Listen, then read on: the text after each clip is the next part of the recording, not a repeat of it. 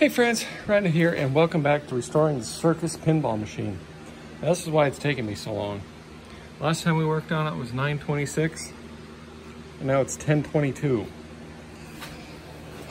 So it's 4 weeks, 3 weekends I had to skip. One, my family came, so I had to spend time with them. Second one, I went and ran over hell to get pinball machines. And the third one, just kind of got away from me actually. Family stuff and busy. So anyway, we got this where we left off last time. I've wiped it down really good with a rag and a tack cloth. I can't do it with naphtha because naphtha takes off the damn paint that I put on.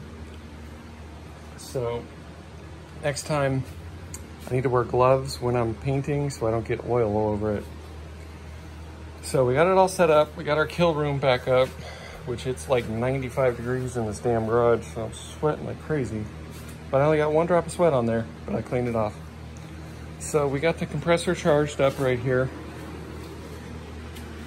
We got my gun right there, so I'm gonna put the thing back together, fill it up, and spray. Make sure you wear your PPE when you're doing this, because this stuff's pretty toxic.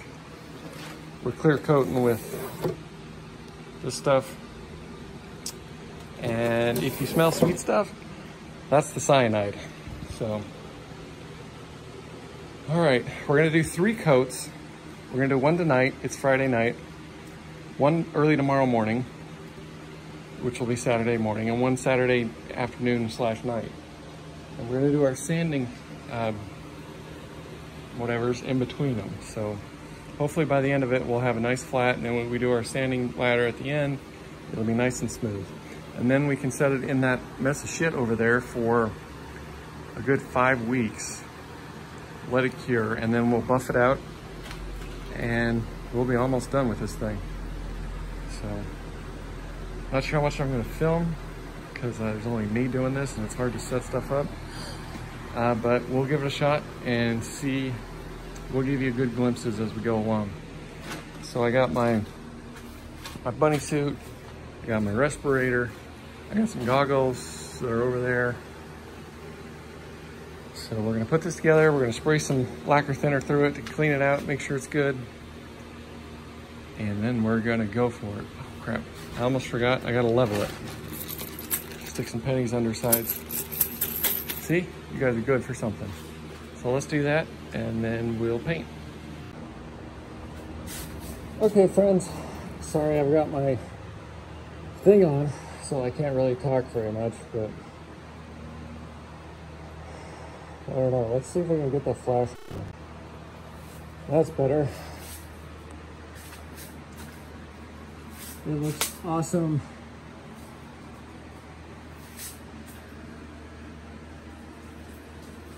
First coat did amazing.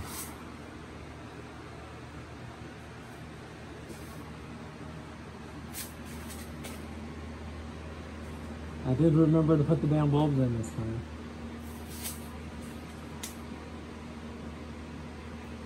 So it is currently 5:37. So we'll try and get out here early tomorrow morning, do some sanding, see if we can get it flat, and then spray the next coat. So wish us luck.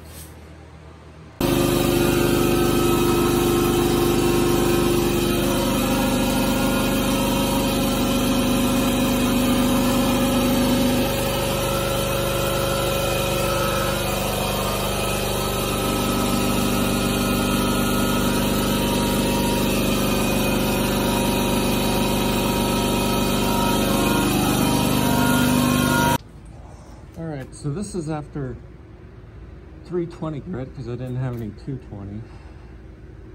But you can see it looks pretty good.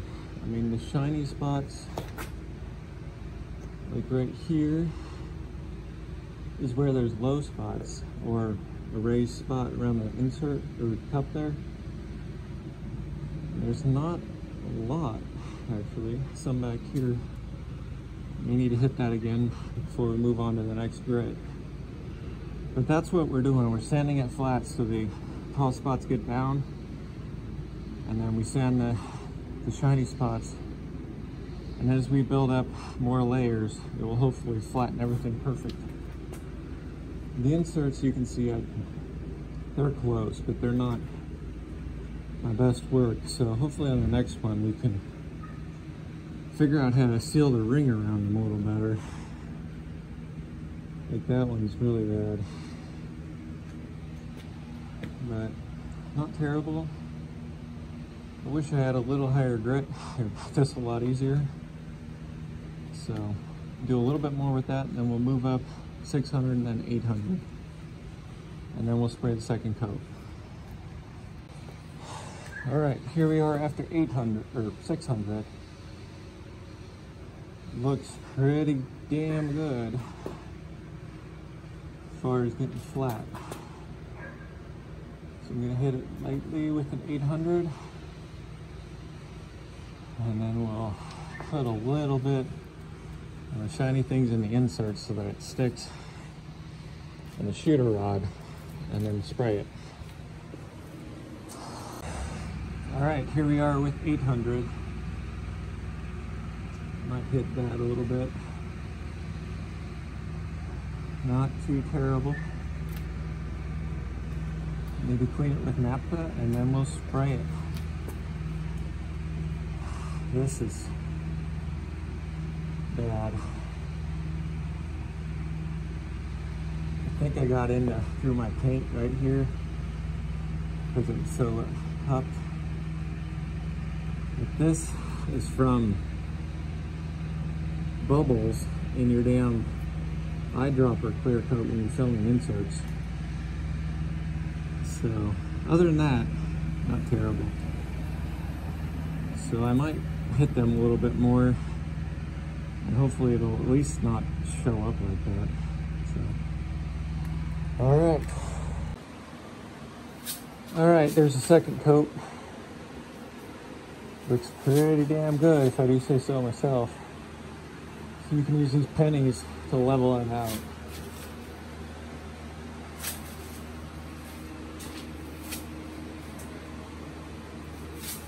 There's about a 50-50 chance I dropped a bead of sweat somewhere in here when I was painting, because it's hot as balls out here. But I hope it didn't. I hope it went on the ground. So we'll leave this and come back tonight and sand and spray coat 3, and then tomorrow paint or sand and be done. So it's almost 9. I got painted about 9:30, or almost 10. I got painted about 9:30. So it took me a minute to clean up. So, all right, let's get out of here so I can take this mask off because it's hot.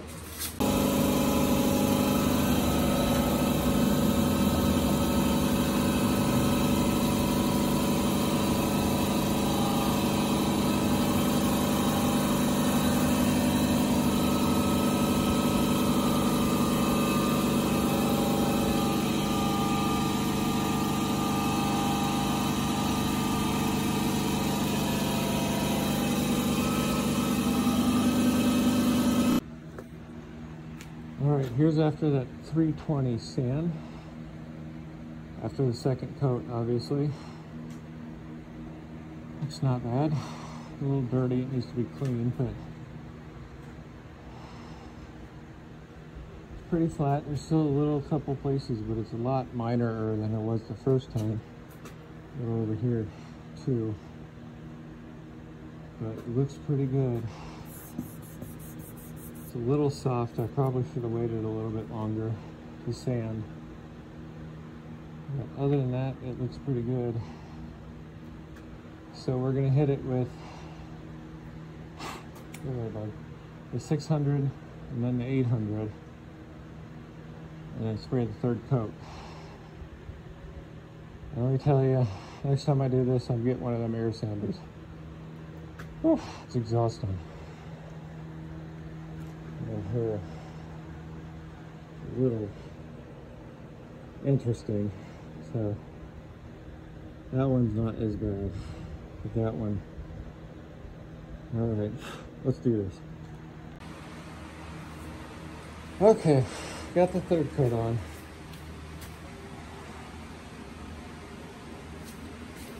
Looks pretty good.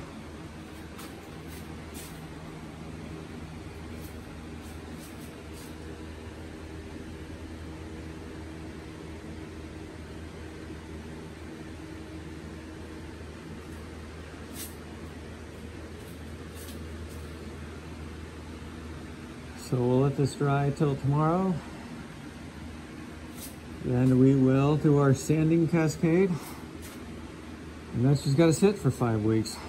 So on this last one, I don't think we're going to start with the 320. We'll think about it. But I think we're going to start with the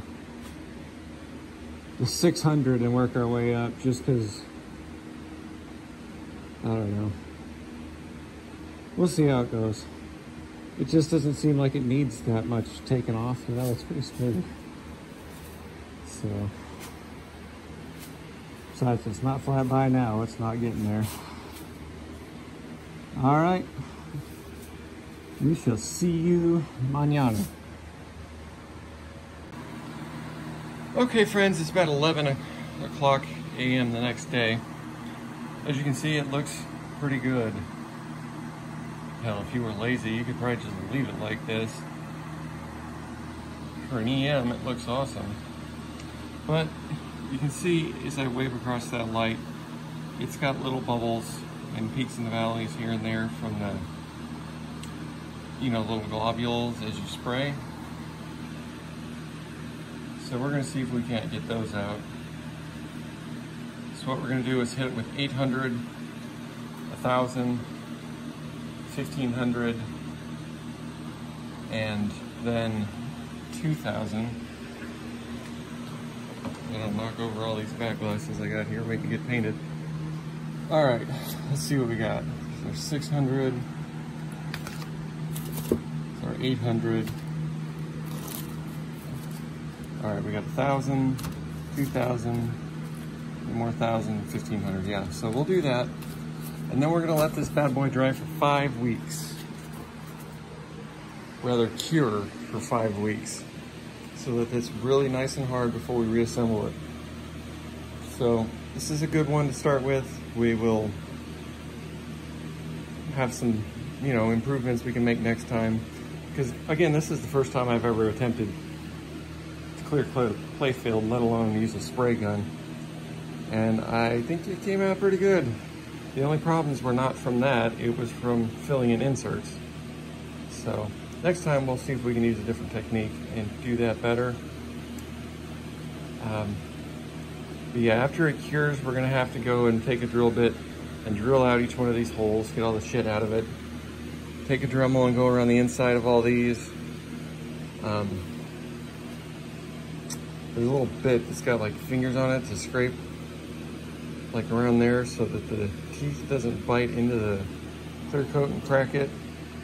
I mean, it sounds like a lot, not too much. Then we'll have to clean out all these light sockets and potentially use a Dremel in there really lightly to get all the crap from the first time I sprayed it. Forgot to put lights in it.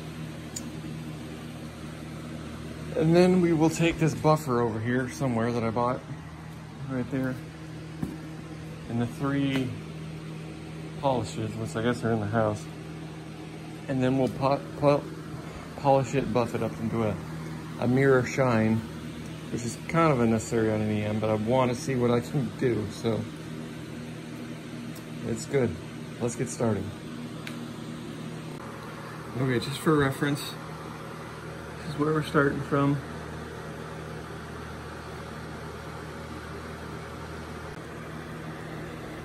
$800.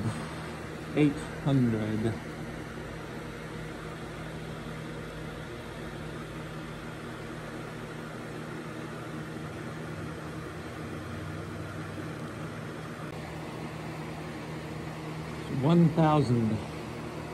Let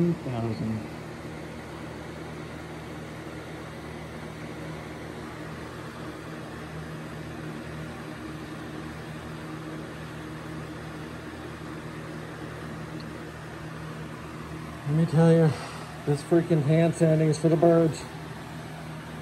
I'm getting me that power sander next time. We are at 1500. All the streaks you see are more from cleaning it than anything. Needs to be a little cleaner, which we'll do at the end. A couple of coats of napkin, so not bad. It's pretty good.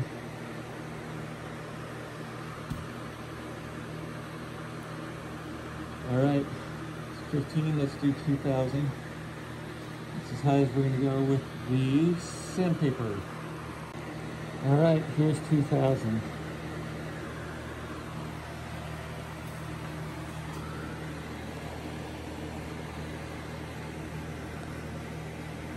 If we quit dripping splitting sweat on it, we'll be alright.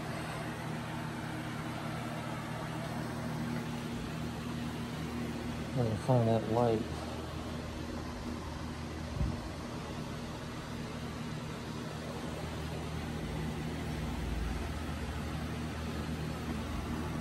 Alright. Looks really good, I think. Can't get the angle.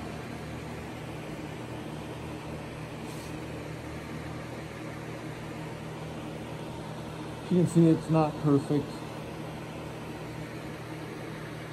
but not terrible. So, I guess, like I said, we gotta let it cure. Hold on.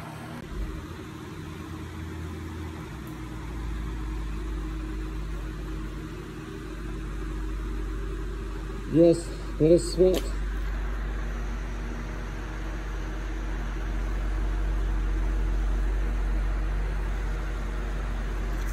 Gross.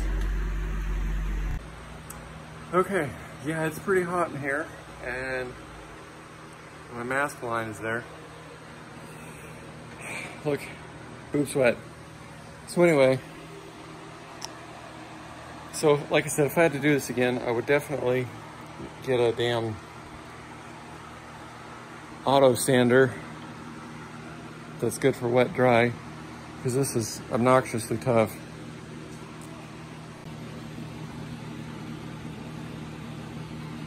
So it looks good. So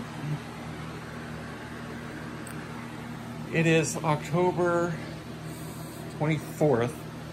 So that puts us right around Thanksgiving. So given how bad I am at posting videos on time, you may not even see a gap between now and then when we start polishing. But I do need to go through the Playfield parts right there. Make sure nothing's broken. And if it is, we'll have to see. I don't have any crusty white stuff, so we have to replace everything, which is gonna suck. I do, however, need pop bumpers, caps.